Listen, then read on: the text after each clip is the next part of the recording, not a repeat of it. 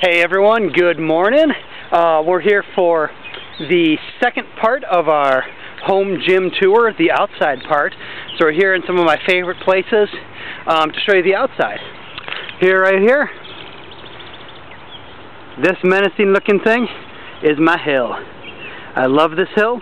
This is where I do hill sprints on. I also take my clients to do hill sprints on. And together we do a ton of hill work. We'll do bear crawls up and down it. We'll run backwards, we'll run forwards, we'll skip up it, we'll do all that great stuff. Partner carries, where you carry your partner. It's a wonderful thing, whether you're doing straight hill sprints, whether you're mixing them with calisthenics, any of that. You get this great atmosphere right through here. You know, you got the ponds down there, 2 of them. It's a lot of fun, good fresh air. We're walking a little bit here as we do the tour to get up to the second stage.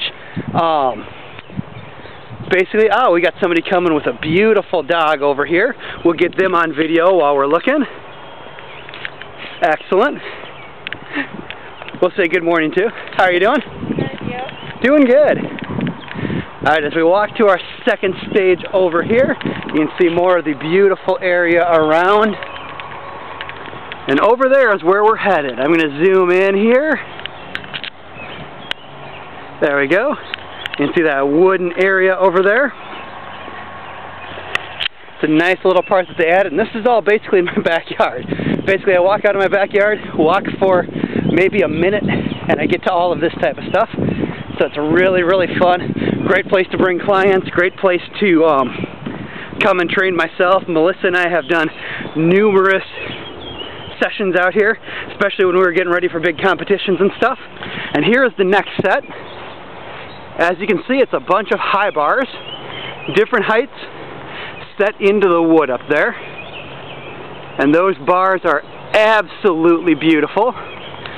They're very fun to play on. I'm going to get a little bit closer. So there are a lot of pull-up work, hanging leg raises, L sits, V sits, front levers, back levers, skin the cats, German hangs, inverted hangs, whatever you can do on the bars. You'll notice it goes all the way around. You also got these wonderful log areas.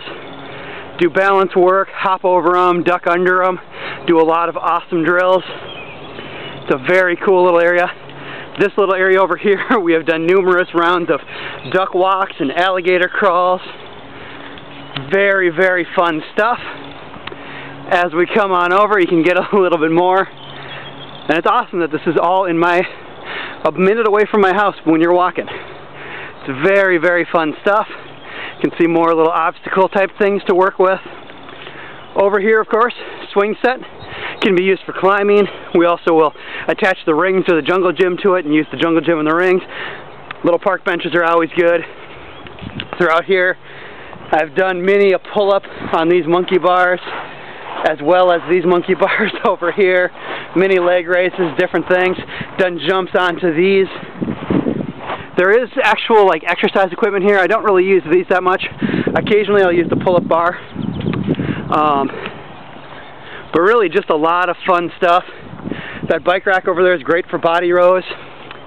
Down there in the stage area is a wonderful place to do things like box jumps and depth jumps.